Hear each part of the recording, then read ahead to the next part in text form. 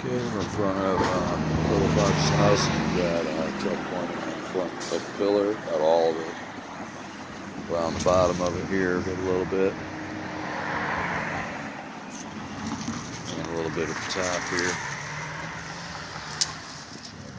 150 over here. It's about 150. It's about 300. So about 550 on that. There isn't much to do on this part of the house at all. A couple little spots in the top of this wing wall. Cracks. $50 for that.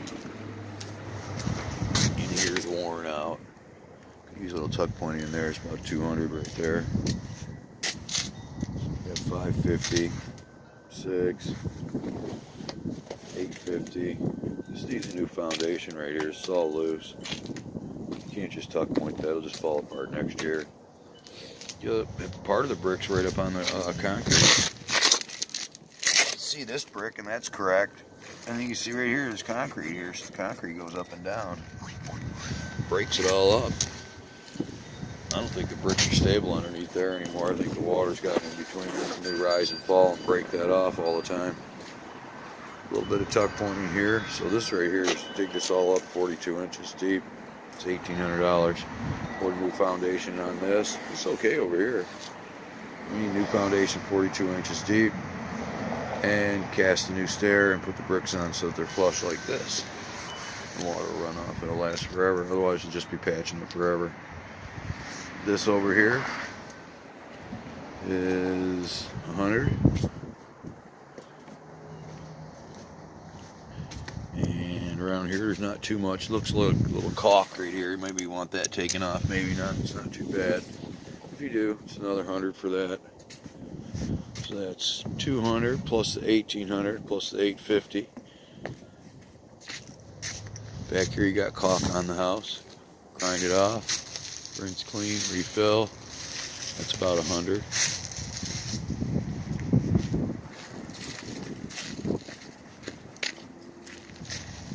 Okay.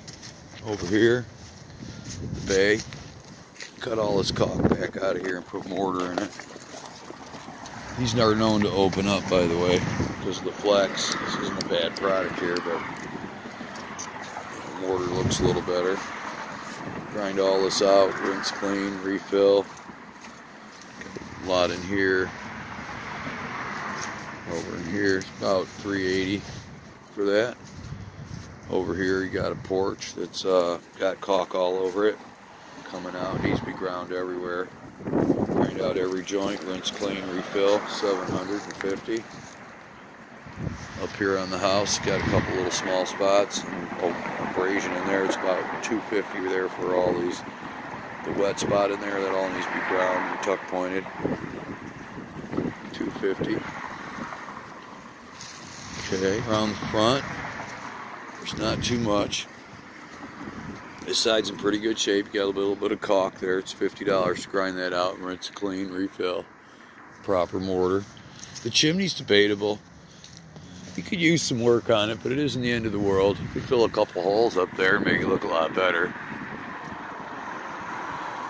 Otherwise, it needs grinding in about a belt around it, about 3 feet high, all the way around. It's pretty weathered. And we put the stones back up on top of the chimney there. Those New York, or that's sandstone.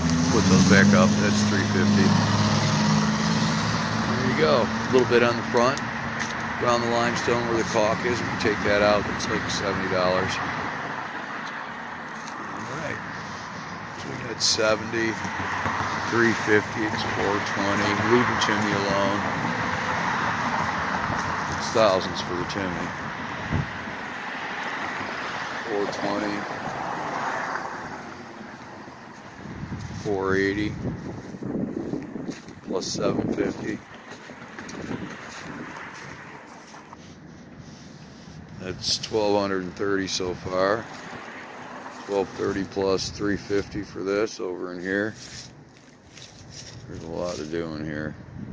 It goes up here too. We're at 1,230, say 400 for that. 1,630. pick and choose any part of what you want to do.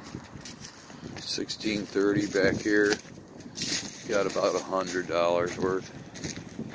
1730.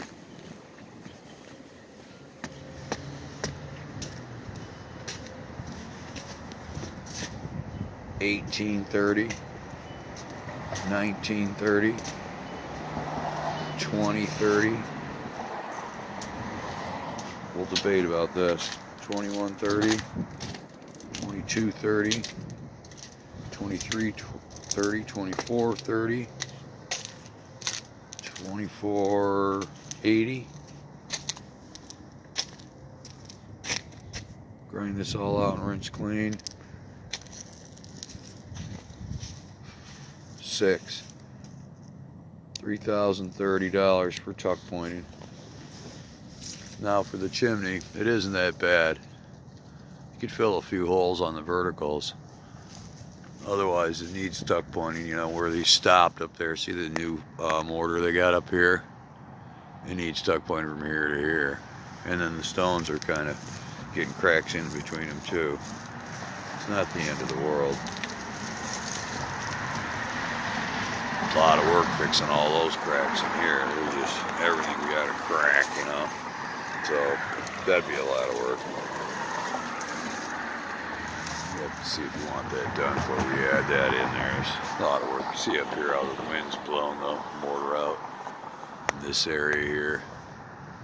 From where they did their repairs at the top in here, down in here. So you got about a 6-foot area that's kind of wind blown. With mine, I just fixed the vertical so it looked full. Just leave it. It's a big job to do all that. The backside's probably just as bad or even worse because nobody does much on the back. They leave it alone. You only got a few holes here. We can fill a few holes up there for about $300-400. Make it look great. Okay, $3,040 plus about $400 for the chimney. If you want to just fill the holes, the verticals, let me know. Okay.